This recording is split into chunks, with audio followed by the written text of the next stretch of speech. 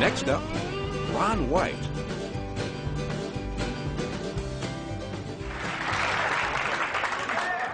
I'm not only the president of the Hair Club for Men,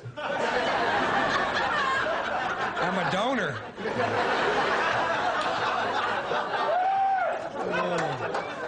It's great to be in Los Angeles. I got here yesterday and went straight to the beach because you can learn things at the beach. I learned this today.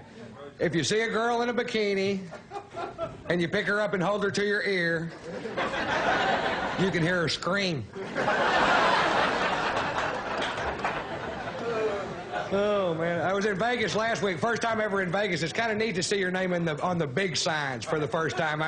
I turned the corner by the Riviera Hotel and looked up at the sign. There my name is in 2-foot letters, Ron White. And right above that in 3-foot letters, I'll never forget as long as I live, was prime rib dinner, $3.99.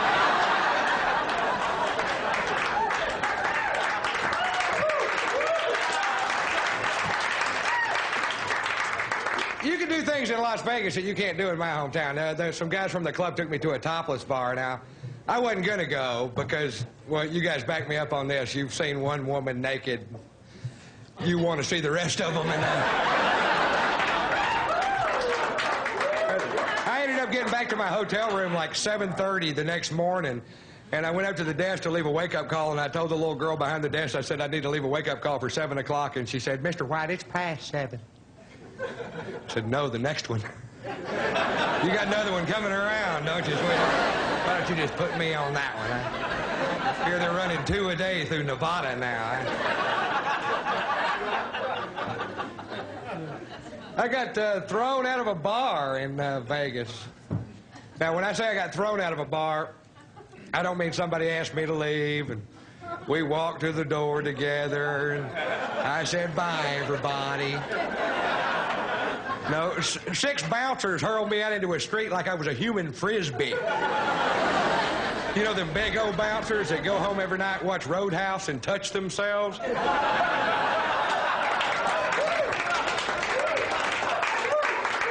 Right, for wearing a hat. I walk into this bar with a hat on, a $300 hat. This guy, take off the hat. And I was like, why? He goes, it's our rules, take it off.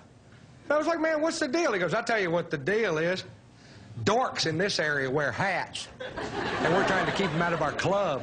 I said, oh, really? The only way we can tell where I'm from is if they have their hair cut like yours.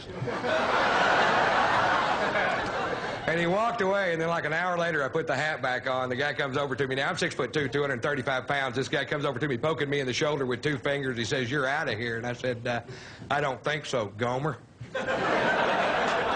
And I was wrong. They hurled me out of that bar. And then they squared off with me in the parking lot, and I backed down from the fight because I don't know how many of them it would have taken to beat me up, but I knew how many they were going to use.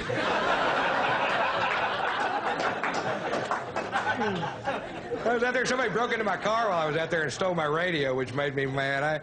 I had to go to the insurance company. I was filling out these forms, and I got to the part on the form where it says, what kind of radio was it? And I told the old boy, I don't remember. And he said, Mr. White, if you can remember what kind of radio it was, we'll know how much money to give you. That's some good news right there. I thought of a real expensive sounding brand, and I wrote that down, and he knew I was lying. He said, Mr. White, I don't believe Rolex makes a ring.